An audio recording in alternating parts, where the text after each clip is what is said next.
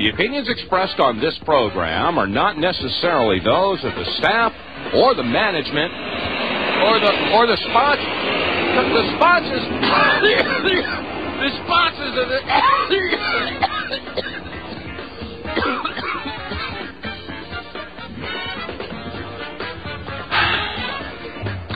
Welcome, ladies and gentlemen, to the Monday edition of the Power Hour. Just a little tongue-in-cheek stuff going on there. Anybody living near an airport can relate to that. And that's what we're going to be talking about a little bit today. This is Dave Von Kleist. And Joyce Riley. And the subject is going to be the purpose of chemtrail aerosol. A.C. Griffith was associated with the National Security Agency. He carried a top-secret clearance, a cryptographic clearance, and in more recent times he was associated with the Central Intelligence Agency operations.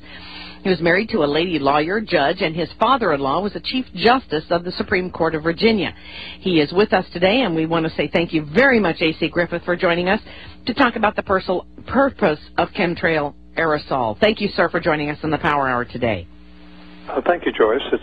It's indeed a pleasure to be with you today. Well, I must tell you, I think the listeners are going to get more today than they probably imagined, given the fact that you have some information that most people do not have access to, and probably information we would just as soon not know. However, knowledge is power, and we thank you for joining us, and I know that you have listened to the Power Hour in the past and have been very supportive of the activities and providing information to the Power Hour. Let's talk just as much as you want to talk about what your past experience was all about, sir. I spent a couple days making talking points to make a guide map of how to present this to you. It is such a big topic. It's very difficult to know where to grab it to begin. Several years ago, I got a telephone call from Mike Blair at the Spotlight newspaper in Washington, now called the American Free Press. He asked me to help work with him on the story of the white trails coming out of the airplanes. And time has gone by. I guess that was 8 or 9 years ago. We actually got inside the program. We're the only people in the world that actually got inside of that program. When you say you got inside that program, the aerosol program, the chemtrail program, you're talking about information on the inside of this program. I'm talking about actually getting inside the program at Wright-Patterson Air Force Base where it's being managed. Wow. And we actually got into some of the people that were dissatisfied from within the program, and they divulged a lot of the acronyms and the purpose of the program and so on. And that's the only way that anybody could ever have broken the secrecy of this program. Okay. We know that people have died over this program. People have been hit to keep them quiet. And we know that other things have happened to keep people in this program. One of the key people that designed the aerosol, the barium salt aerosol, was set up by people in the Reagan administration, and he's now sitting in federal penitentiary. They still go to him to ask him questions, but yet he is in the prison. That is a little unnerving, isn't it? Yes, it is, absolutely. That the man that designed the barium salt aerosol is sitting in a prison. Well, it would sort of make sense. Now, before we go any further, let's just define what you believe to be the aerosol crime issue. I mean, just what is this aerosol that we're discussing? I mean, it comes out of aircraft, we believe, or we know, and that is the basis of a program that is set up to not do good to this country, but probably do harm. Now, I remember we had a couple of people on the program recently. You contacted me after that, and you said, Joyce, some of the information was accurate, some of it was inaccurate. But what we do know is there's something in the skies that should not be there. The white trail's not coming out of the engines. It's coming out of aerosol units on the aircraft. In the very beginning, the early days, the aircraft were flying relatively low, 10,000 feet or below, and they were developing the program. They were mostly contract aircraft, mostly CIA aircraft. Now the program has been expanded, and commercial airliners have been outfitted with aerosol units that are controlled through computer systems and satellites to dispense a barium salt mixture. It's a mixture of barium salt, not coming out of the engine. It's coming out of aerosols. And we have checked on information. We do confirm that the name of the project is Project Cloverleaf in the aircraft industry. It is very secretive. It is the most secretive thing I have ever encountered.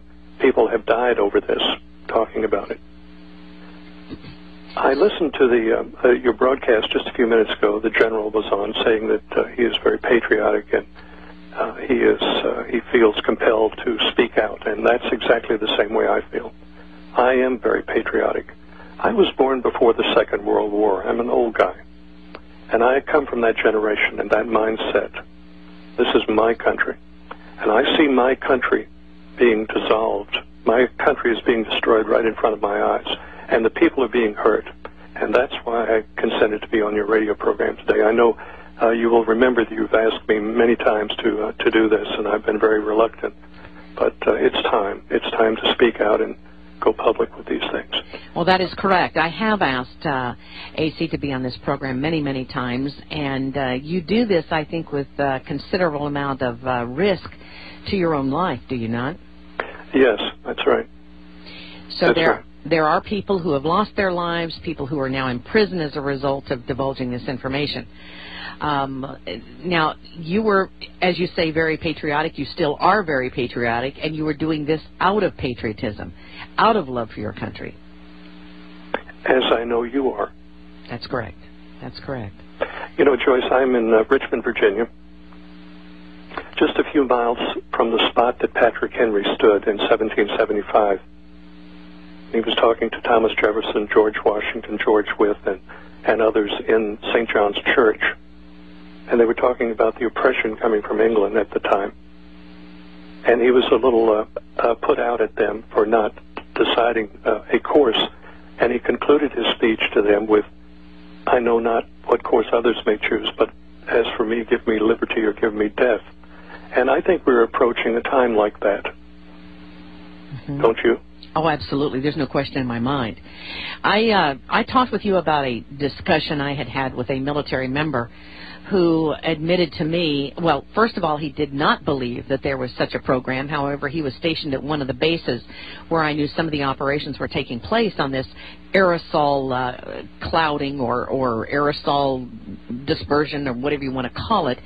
And I had him go to the person who we knew was in charge at that base at that time. And he did, in fact, confirm that the person that admitted to some of the information that we're about to talk about here, or that some of the information regarding this program. And he was so disillusioned when I talked with his military officer. He said, "I am leaving the military, Joyce. I did not believe you when you told me about Gulf War illness." And then he said, "I became ill. Then I found out the doxycycline was true. And then now I have found out about this spraying issue." And he said, "I can no longer serve the military." Well, let's talk about this subject of what the aerosol program is, and how you were able to obtain this information. First, Joyce, if you will allow me, let me paint a picture, a time picture. At first, you may think it's not related, but you will see that it is related. So if you will indulge me just a minute, let me go back to the Kennedy assassination. Do you remember Jim Garrison in New Orleans, the DA down there, fingered 27 people as being part of the plot to kill the president? Mm-hmm. Carlos Marcello was the major drug dealer in New Orleans, and his people were involved. Now, one of the people associated was a man named Barry Seals. He was a drug dealer and later a CIA operative. The FBI report on Carlos Marcello, the big drug dealer and underworld character, the FBI report said he made his money selling tomatoes and real estate, and that was the FBI evaluation of the #1 drug dealer.